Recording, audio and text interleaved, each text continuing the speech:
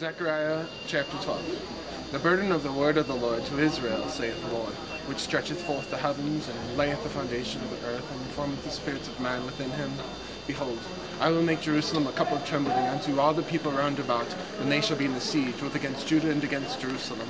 In that day will I make Jerusalem a burdensome stone for all nations. All that burden themselves with it shall be cut in pieces, though all the people of the earth be gathered together against it.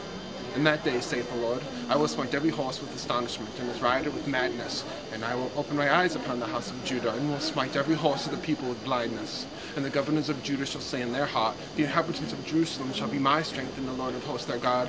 In that day will I make the governors of Judah like a hearth of fire among the wood, and like a torch of fire among the sheaves. And they shall devour all the people round about, on the right hand and on the left. Then shall Jerusalem be inhabited again in her own place, even in Jerusalem. The Lord also shall save the tents of Judah first, that the glory of the house of David and the glory of the inhabitants of Jerusalem do not magnify themselves against Judah. In that day shall the Lord defend the inhabitants of Jerusalem, and he that is feeble among them in that day shall be as David, and the house of David shall be as God, as the angel of the Lord before them.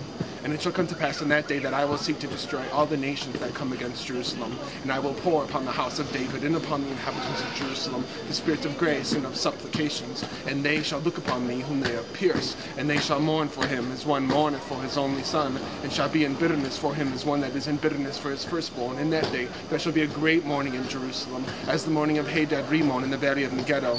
And the land shall mourn every family apart, the family of the house of David apart and their wives apart, the family of the house of Nathan apart and their wives apart, the family of the house of Levi apart and their wives apart, the family of Shimei apart and their wives apart, all the families that remain, every family apart and their wife apart.